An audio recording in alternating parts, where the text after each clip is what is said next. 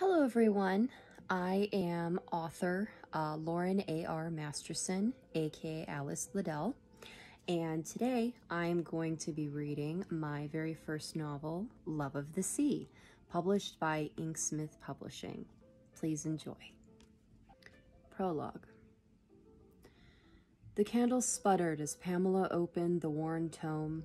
The pages were curling, and the painted illustrations were smudged from curious fingers. She settled into the overstuffed chair next to the fire grate. Come on, then, Pamela patted her knee. It's time for a story. Cormac trotted over and lay on the woven rug. His chubby feet tapped the floor as he swung his legs up and down. Tell me about the mermaids again, Pamela. She chuckled and held up the book. Already ahead of you, dear. Long ago, the gods brought us life to the world and all the creators in it. Poseidon wanted to show the gods that he was the best creator, and so he made mer people in his own image. The other gods were so impressed by Poseidon's works that they crowned him king of the gods.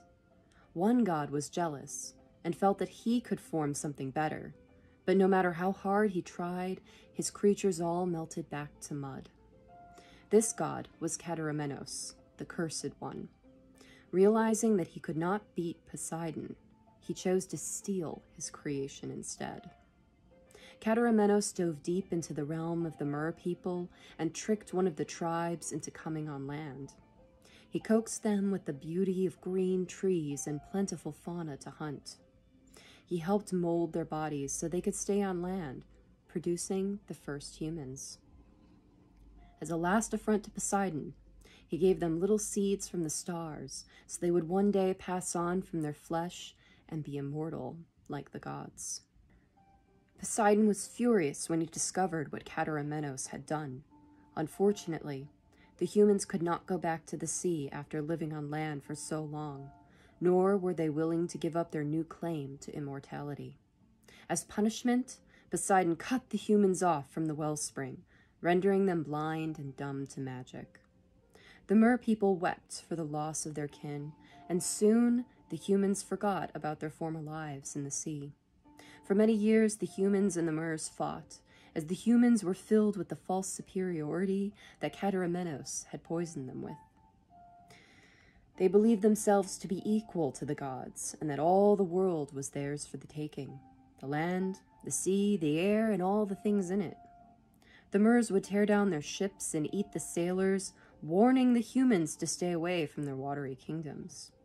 Even Poseidon raised his hand on occasion to beat back the human ego, sending squalls that tore ships asunder and sent wailing sailors to the deep abyss.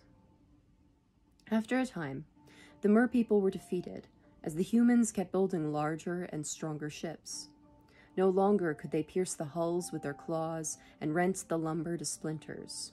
In fact, humans would sometimes catch the mers, forcing them to grant wishes, or worse, curse them to a half-life bound on land. Eventually, the humans turned away from the Cursed One, as his path only led to destruction and death. Those who found favor with Poseidon are able to wheedle tiny drops of magic from the ancient wellspring. Today, these are the practitioners of the White Veil and other shadowy clans who understand the ancient ties we rejected so long ago. Though never will humans again know the true might of the wellspring, as we are all stained with the sins of the Cursed One, and seek the forgiveness of Poseidon and his pure waters of the sea. It is believed today that there are no mers left in the world, and if there are, that Poseidon has hidden them well. They say that if a human is able to shed his ego, relinquish his immortal soul, and enter the watery kingdoms in peace, that the curse will be broken, and humans and mers will be one people at peace once more. Pamela closed the book and set it aside.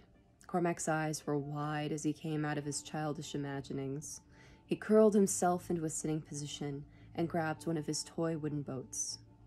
I shall find the mer people, he declared, waving the boat in the air. I will be a great sailor someday and be the very first to find them. Pamela ruffled his hair. I'm sure you'll find all sorts of kingdoms and peoples when you grow up, lad. Cormac scowled at her teasing words. She drew him up by the elbow. His body was heavy and showing the first signs of coltish adolescence. To bed with you, she sighed as she steered him to the great four-poster. You can have more adventures tomorrow. He clambered up onto the bed, and Pamela pulled up the heavy quilts. Cormac rolled his eyes up to her. Don't worry, Pamela. I promise I'll visit and write you letters. Pamela's eyebrows rose. What on earth are you talking about? No, under the sea, Cormac laughed. When I find the Mers, I'll still visit you and write every day. She smiled and kissed his forehead. Dream of your Mers, lad, but be careful they don't gobble you up. Cormac nodded, a yawn escaping his lips. Good night, Pamela. Good night, lad. Chapter 1. Beyond the safe harbor of Paradigm, far below the trade routes of ships, lay the ancient kingdom of Mers. The reefs glittered with glimpses of their shimmering scales, teasing sailors and dredging up the old stories. One such Mer was the fierce Azrae, cloaked in crimson scales and scarlet hair. She lived in the reef just beyond the safe waters of Paradigm's fishing shoals. Her mentor and only companion, Ileana, the sea hag, drilled her above the rainbow of corals. She sought to mold Azrae, the daughter of a great ruler, into the great hag she was destined to be. Their booming water pulses had sent all the fish into hiding and made the waters choppy for sailors above. Again! The sea hag whipped her comb, sending a small water pulse to smack Azrae on the cheek. Azrae beat her tail hard, her body growing weary. She used the glare of the high afternoon sun to reflect light off her scales and temporarily blind her opponent. When lit, she resembled a burning ember suspended in water. Azrae waited until the sea hag flinched and darted her eyes away before performing the swift dive. Not enough power! Another water pulse smacked Azrae, preventing her from completing the dive bomb. The sea hag shook her head. Let us break for food. You are clearly growing tired. The sea hag settled on a brain coral, waiting for crabs to scuttle within reach. Azrae took deep breaths and slid her comb back into her hair. She flicked her tail as she lounged on a large sponge. The sea hag twirled her comb between her fingers. There are no second chances in Drom. She pointed the comb at Azrae. Each move must be performed with precision. Errors on your part can mean death. Azrae shook her head and snipped some brown seaweed with her claws. Yes, I know, Ileana. I am all that is left for Sulu. I cannot lose. We train every day. I am more than ready to take what is mine. Indeed. The sea hag shifted on the coral and settled her gaze on Azrae. We cannot wait any longer. The time has come for you to reclaim your title. The water is becoming warmer again, Azrae mused, allowing the tide to push her hand in the gentle current. The sea hag nodded. Yes, signaling the beginning of a new season. The season you are at last a grown Mer. We must find you a mate so you can return to Sulu. There is a small tribe not far from here, only a day's swim. I have already found a suitable mate. It is a matter of winning him. Azrae rolled onto her stomach. The sea hag rubbed her forehead. Oh, my child, you have never even met another Mer.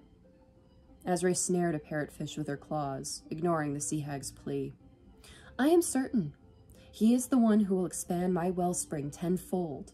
I cannot return to Sulu alone, and I need more than a common Mer to unlock my true magic. Not this sailor prince business again. The sea hag rolled her eyes.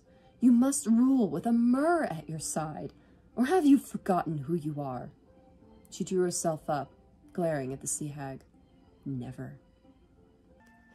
Thank you so much for reading along with me. I hope you enjoyed Love of the Sea. It's available on Amazon in hardcover, softcover, and as an ebook. One of my current projects is I'm going to be converting this into an audiobook for your listening pleasure. Thank you so much. Bye-bye.